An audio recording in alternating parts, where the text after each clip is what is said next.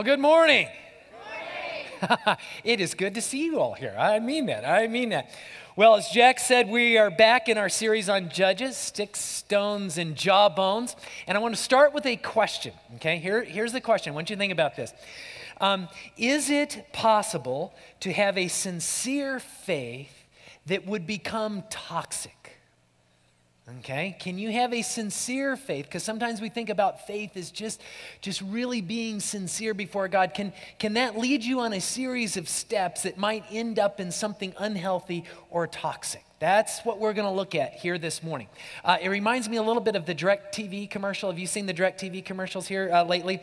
Where there's some guy who does some innocuous thing, you know, like he's just frustrated because he has cable TV and he won't get DirecTV. And so, you know, he bangs on the table and then his daughter repeats it and then she repeats it at school, gets kicked out of school. And you know the one I'm talking about? Have y'all seen this? Okay.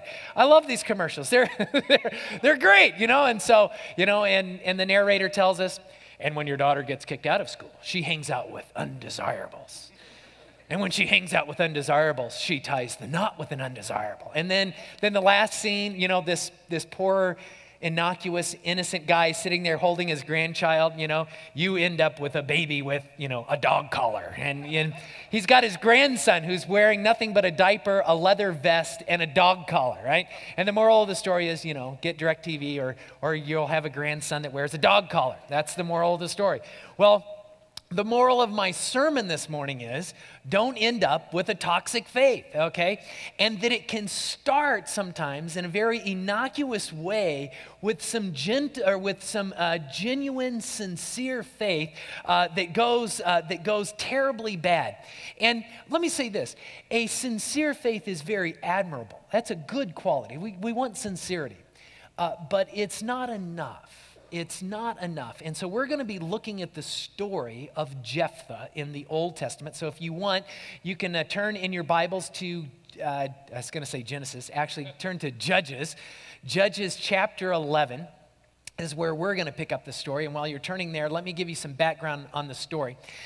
This takes place in a land called Gilead, and it's on the eastern side of the Jordan River. I think we have a map up here of this area.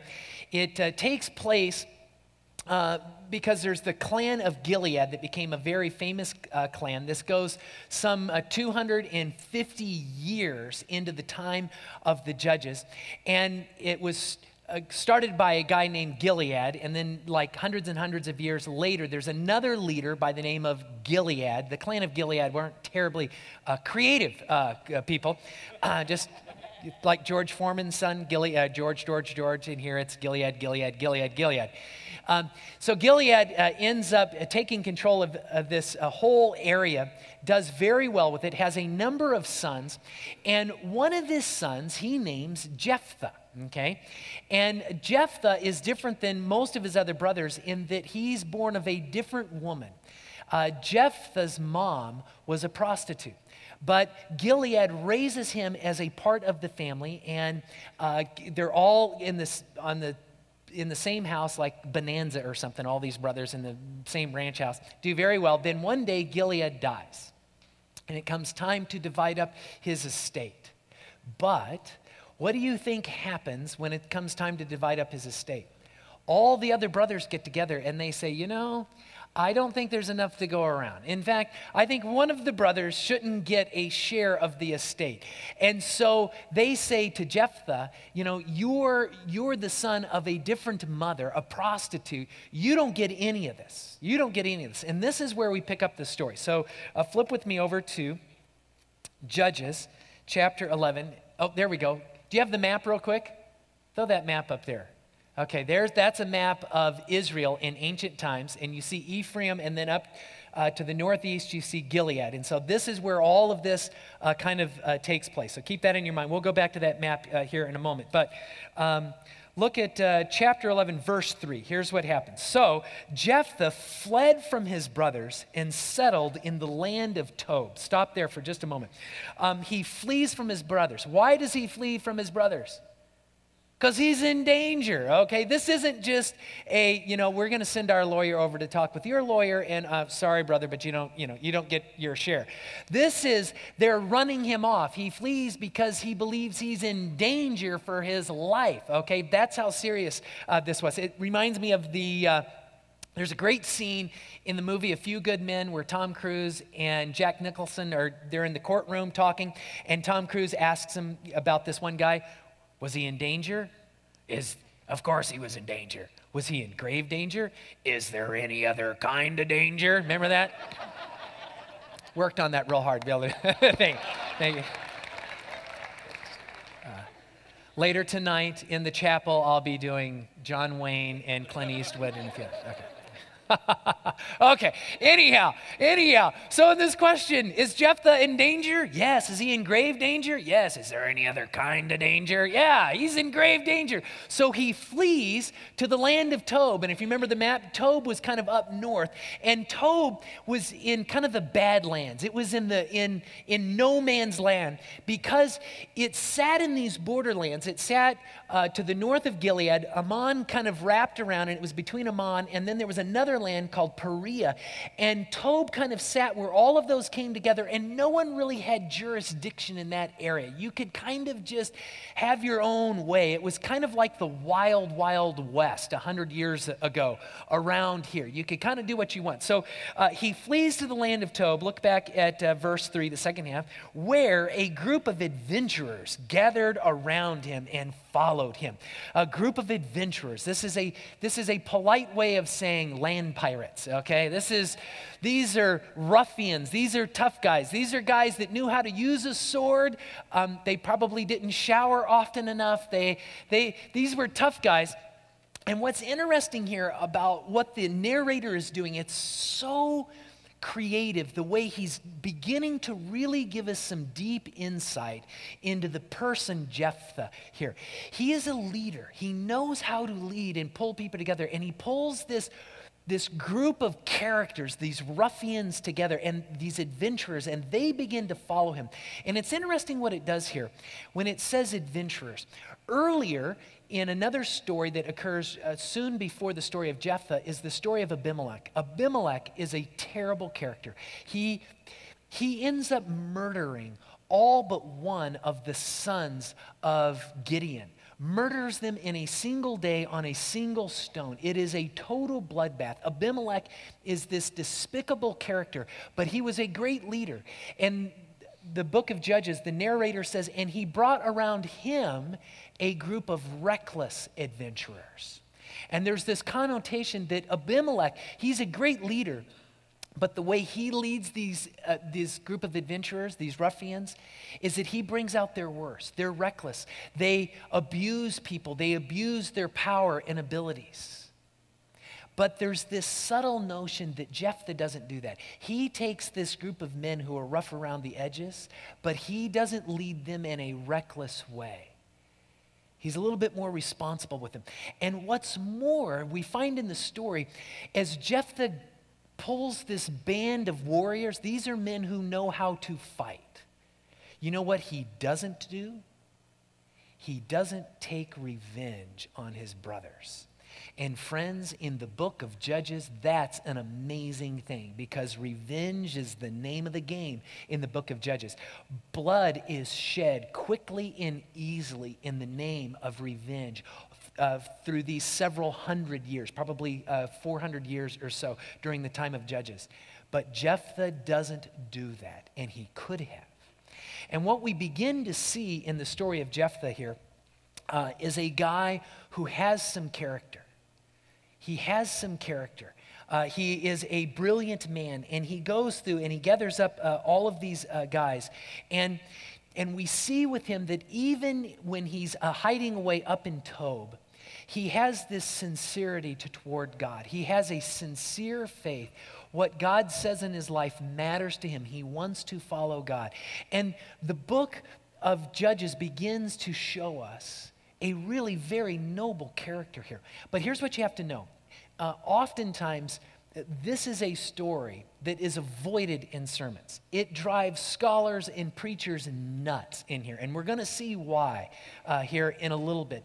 But the thing you have to know is that Jephthah is a man who has some real character, and then he gets his moment in the text here. In fact, I'm not going to read it here, but let me just kind of fill it in. What happens is the Philistines begin to attack out of the west, and the Ammonites begin to attack out of the east, and the Ammonites actually go up. They conquer all of Gilead. They don't actually go up into Tob, but they conquer Gilead. They cross the Jordan River and begin to attack Ephraim. And the Ammonites begin to dominate the entire region, okay? They take control. So all of a sudden, here's Jephthah up in Tob, and he's got his own little army. What do you think happens at this point? Well, pick up the story here. Look at verse 4. Look at chapter 11, verse 4. Here's what happens. Sometime later, when the Ammonites made war on Israel, the elders of Gilead, stop there for just a second. Who would the elders of Gilead be? His brothers. Yeah, you got to picture this. This is his brothers now. They've kicked him out, and now they come to him. Verse 5 again. The elders of Gilead went to Jephthah from the land of Tob. Come, they said, be our commander so we can fight the Ammonites. Jephthah said to them, and you can just imagine the conversation that ensues now. Jephthah said to them, didn't you hate me and drive me from my father's house? Why do you come to me now when you're in trouble? Well, duh, because you have an army. That's why they're coming to you right now, right? Of course they do. He knows what's going on here. Verse 8, the elders of Gilead said to him, nevertheless, that whole thing about driving you out of the home and all, I know, but that was up before. Okay, right, just go. Okay. Nevertheless, we're turning to you now, little brother, right? We're coming to you now. We're being nice. Come with us to fight the Ammonites. And you, now this is important, and you will be our head. We'll make you the boss, little brother. We'll make you king. We'll give you control. We'll make you the top dog over all who live in Gilead. Now, you got to see what's going on here. Here's Jephthah. And what the author has very skillfully done at this point has showed us that Jephthah is a man with a sincere faith. He is a man who's not taken revenge when he's had the opportunity. We're not going to get into this, but if you read the story on your own, you could argue, I believe he is the brightest judge of all the judges in the book of Judges. He shows a kind of brilliance in this verbal debate that he has with the king of the Ammonites that just shows he's brilliant. He's a great leader. He has this sincere faith. He has so much going for him, but he is also deeply flawed. And that's one of the reasons why I think this is such a good story. There have been many a scholar that just wish God would have left this story out of the Bible, okay? And we'll see why here in a little bit. But I'm glad he didn't. Because what we see here is a man of such brilliance, such leadership. He's skilled, has great ability, has a sincere faith, but he's flawed. And you know who that reminds me of? Me and you. That's the human condition. Right? God has created us to be such unique, wonderful, beautiful creatures. But we're also deeply flawed. That's just part of being human. And so that begins to come out here. We begin to see the flaw in his soul. And it comes out in verse 9. And here's what you have to know. To really understand what's happening in this story about Jephthah, you have to understand the turning point, the hinge point in the story. And that occurs right here in verse 9. And if you can understand what's happening in verse 9, then you can understand what's happening in this entire story. So look with me at verse 9. So here Jephthah answers. He goes through this whole thing with his brothers here. Verse 9, Jephthah answered, "Suppose you take me back." Now just pause right there. That's the point. Suppose you take me back. What an odd thing to say here. When he says, suppose you take me back, what does he mean there? He means, suppose you make me a brother again. Suppose you accept me. Suppose you let me live at home again and be one of the brothers again. See, friends, this is not what they've offered. They've said, we'll make you the boss. We'll make you the king of Gilead. They never said, we will accept you back. They never said, we'll make you our brother again. There's no invitation here to family reunions. You're not going to be unwrapping presents at Hanukkah with us here on this deal. That's not what's being said. But that's what Jephthah is desiring in his heart. Okay? Big, big difference. Now, what this reveals here is what I'm going to call is the shadow in his soul. There's a deep insecurity here in Jephthah. Will you accept me back as a brother? And at first you want to go, dude, you hold all the cards. You've got the army. They've been whooped. They're coming to you groveling. And yet somehow you're worried. Here's his worry. He's worried that he won't really be accepted back.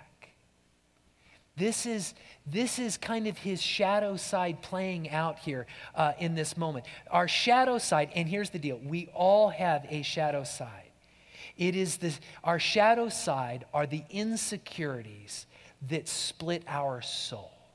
Some deep insecurity that we all have deep in our soul that begins to play out in our lives even when we're unaware of that shadow side, that insecurity playing out in our souls. And that's exactly what's happening with Jephthah here in this moment. Let me give you some modern day examples of what this might be.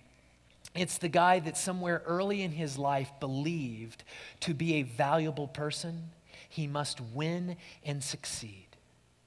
And that insecurity down there of whether or not he wins or succeeds begins to play out constantly in his life. And he achieves. He becomes an adult, gets into a career, and he achieves and achieves and achieves and achieves. And all of his friends, all of his coworkers look at this guy and they say, he is an incredible success. What an incredible, successful achiever. Yet, he never experiences himself as an achiever. Because there's this driving insecurity that he's attached his achievements to him being a valuable person. So everywhere he goes, he must endlessly achieve to try and be valuable. It's the woman who believes that in some way or another, she's dependent on other people for her security, to make it in this world, to be loved. And so she has this split off in her soul where she feels like she can't take care of herself, whether it's financial needs, whether it's love, whether it's value, whatever it is. And so she views every relationship she has through this lens that she can't depend on herself. And so when she marries someone that she thinks can take care of her. Her kids are there in some way or another to build her up as a mom. Every friendship she has, she views through the lens of, can this person rescue me? Can this person take care of me? And she wonders why she goes through multiple marriages, why her relationships with her kids are dysfunctional. Because she doesn't know that she's capable in and of herself of taking care of herself. And so she lives out every relationship in a dependent, in an unhealthy, flawed, dependent way. And it's her shadow self that plays that out again and again and again. Will they rescue me? Will they bring me joy? It is the man who wants control, that somewhere in his life, he just fears this thing of, if I don't have control, then bad things happen. I need to be in control at work. I need to be in control in my marriage. I need to have control of my kids. I need to have control in the neighborhood. And so he may be friendly, he may be nice, but for him, there's this shadow self that fears, that is so insecure, if ever he would lose control over the things that matter to him in his life. And so without realizing it, he becomes the happy, smiling bully in every relationship. Because he needs to have control over his spouse, his kids. He tries to manipulate his boss, powers up on his employees. He can do it with a smile. But in reality, his shadow self is driving him to have control. And that's Jephthah. Jephthah has this shadow side. I'll do whatever it takes to be accepted as a brother again. Can I be real personal just for a moment and just share a shadow side in me for just a moment? Several years ago, Roger and I switched kind of roles, and he handed this baton of becoming the senior pastor on to me. And without realizing it, I had this shadow side of me that went into operation somehow, that I felt like I needed to live up to Roger, that I needed to prove something in filling his shoes, that I needed to prove that to you and to him and to others. And you know what? Roger never asked me to fill his shoes. You all have never asked me to live up to him. But there was a shadow side in me that thought I needed to, that I needed to play that out. Can you imagine how that would lead me in making decisions if this kind of unknown shadows deep down in my soul driving me in ways? It's unhealthy. It becomes toxic. See, what I have been called to do is to lead this church as Glenn Barteau, as the person God has called me to be. Not as Roger, not as somebody else. Not living up to other people's expectations. And the truth is, we all have a shadow side that wants to drive us, pulls us in different directions. And what we end up doing is trying to use our faith to meet the needs of our shadow side. And that's what Jephthah's going to do. See, a toxic faith is the misguided attempt to solicit God's power in meeting the desires of our shadow. What we're wanting is we're wanting God to change our outside circumstances so that shadow self begins to feel good. Oh, God, please give me control. Things are getting crazy at work. God, just if you'll do this or that, God, then I'll have control at work. Oh, God, just give me that husband that'll make me happy, that'll take care of me. Oh, God, give me the husband that, and then I won't have any financial needs.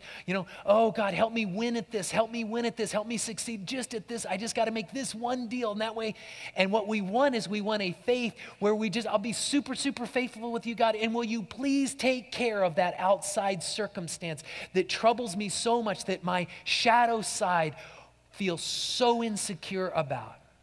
But here's the truth, friends. Real faith is about trusting God to face our deepest fears, to become all God has created us to be.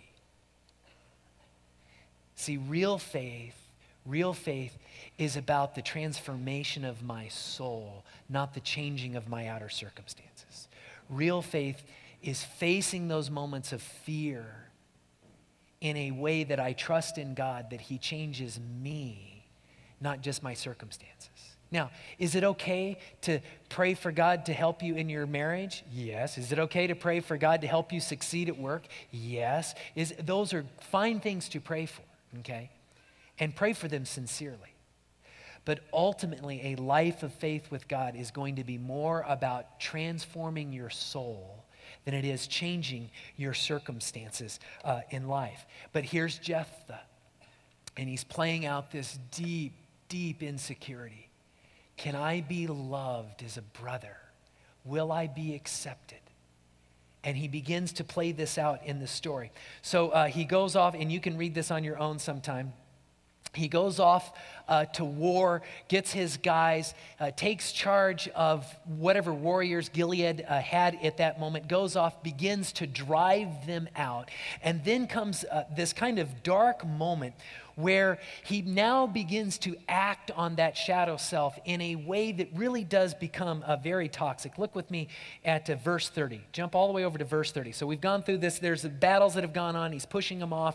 And now verse 30 says this, and Jephthah made a vow. So he hasn't finished the battle yet. There's a lot of fighting to go. And he makes this strange kind of vow. It says, and Jephthah made a vow to the Lord. If you give the Ammonites into my hands, whatever comes out the door of my house to meet me when I return in triumph from the Ammonites will be the Lord's. And now this is nuts, and I will sacrifice it as a burnt offering. Do you see what he's saying? He's saying, God, if you'll just give me victory, if you'll just give me victory, because what's driving him at this moment? I just want to be accepted back as a brother. I just want to be a brother again. I just want to live in my house. I want my brothers to love me. And I think if I just get this victory, I'll get that. So God, I'll do anything to get that. In fact, I'll make this vow to you. If you let me have victory, then when I get back, whatever walks out of the front door of my house, I'll give to you as a burnt offering. Very stupid vow to make, okay? Now, I'm sure he had in mind the family cat or something. He just thought the cat's going to, if you're a cat lover, maybe it was a dog, okay? Just walking out, maybe it was something else. We don't know. Anyhow, I'm sure he had something in mind, but he's driven to make this vow. And the reason he makes this vow, picture this. This is an extreme vow. What is this about? He's trying to act super spiritual. This is sincerity gone really bad. But to him, I'm going to make this vow, and he would have made this vow public. He would have told his men. He would have told his brothers. And part of this is about making him seem super spiritual. Oh, man, look how spiritual I am. In this moment, I'll do anything. And so he makes this vow. Then finishes the battle, and he completely routs the Ammonites. He takes complete control of the entire area, subdues them. All the land goes back to the Israelites. It becomes this great thing until, look at verse 34.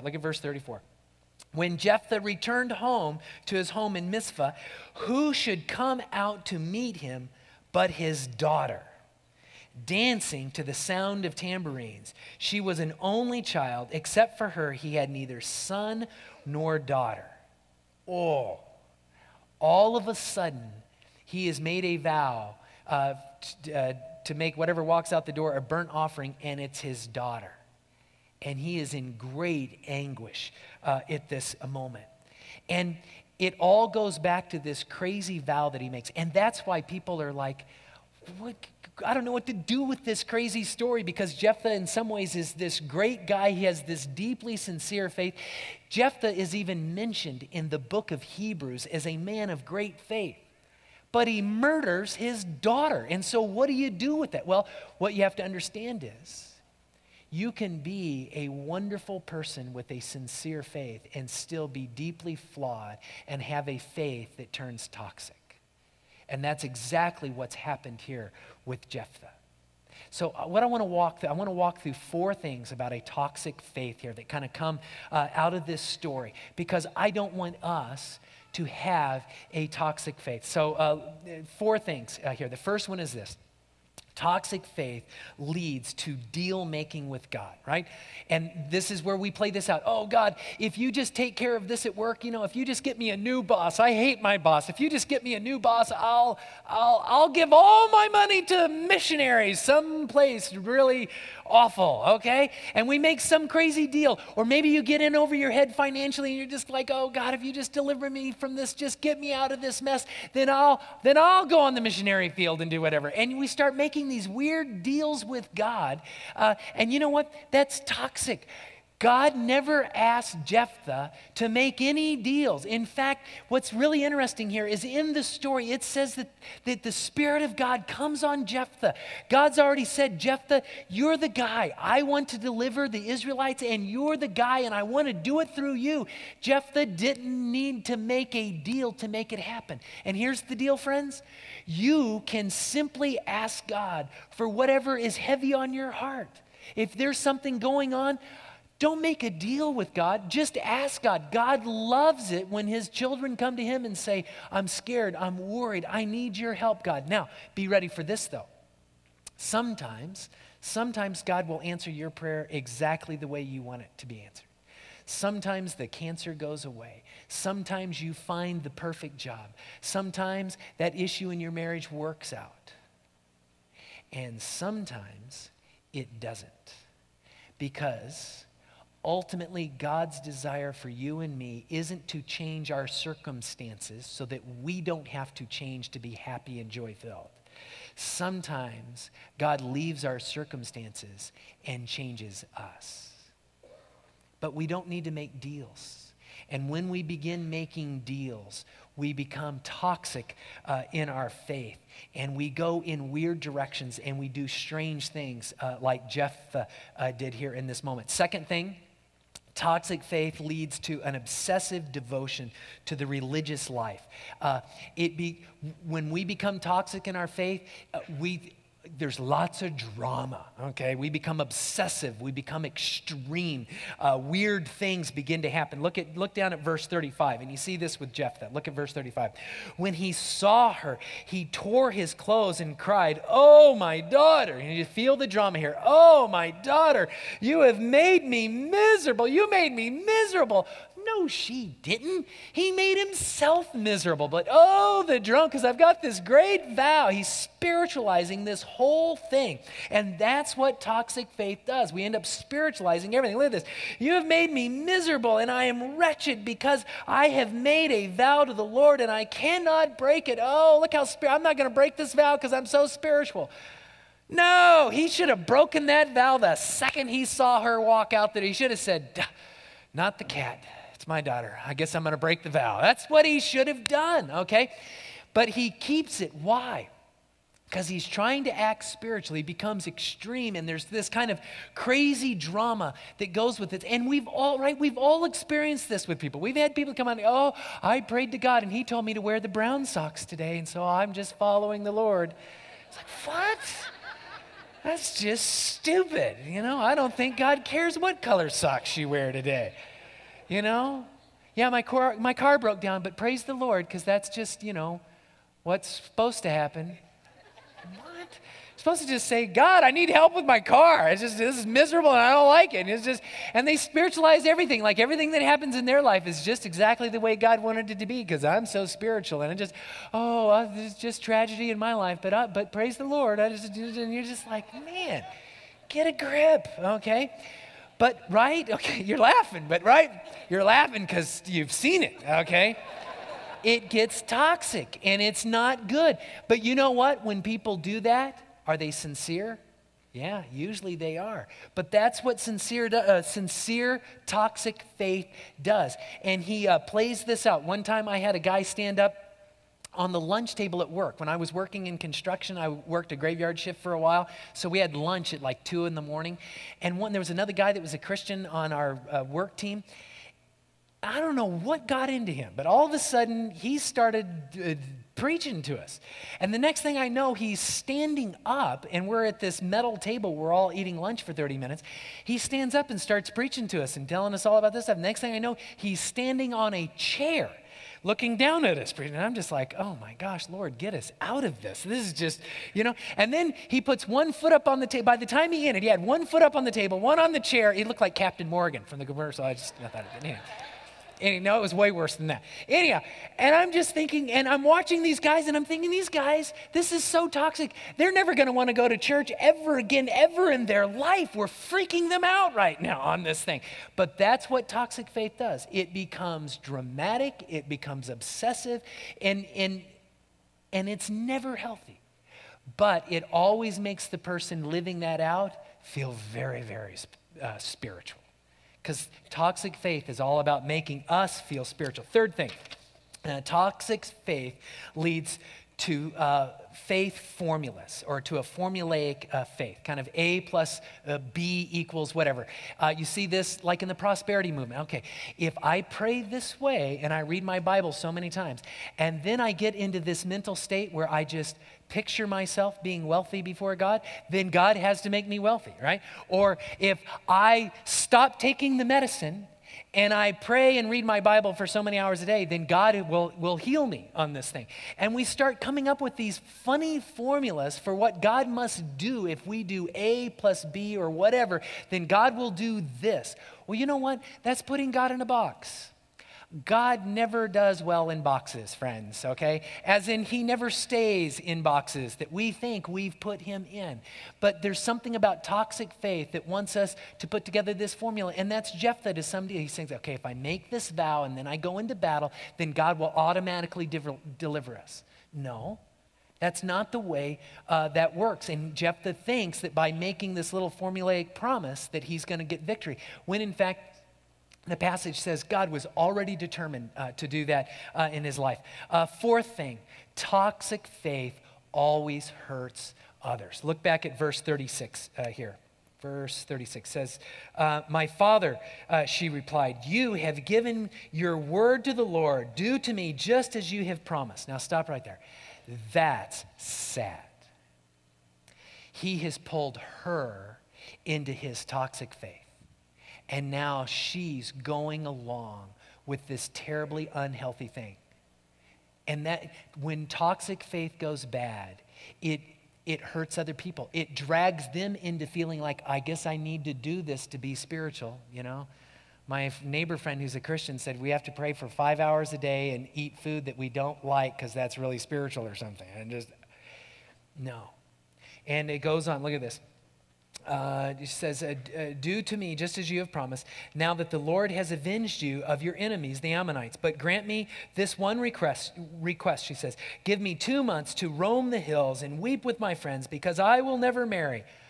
Never marry. Who cares about not getting married? You're about to be a burnt offering, okay? What are we thinking? But, I guess, and she's getting dragged into this. And friends, read on, verse 38. You may go, he said, and let her, and he let her go for 2 months. She and the girls went into the hills and wept because she would never marry. And again, I'm like, who cares if you're not going to marry? You're going to be a burnt offering, okay? I can't get past this.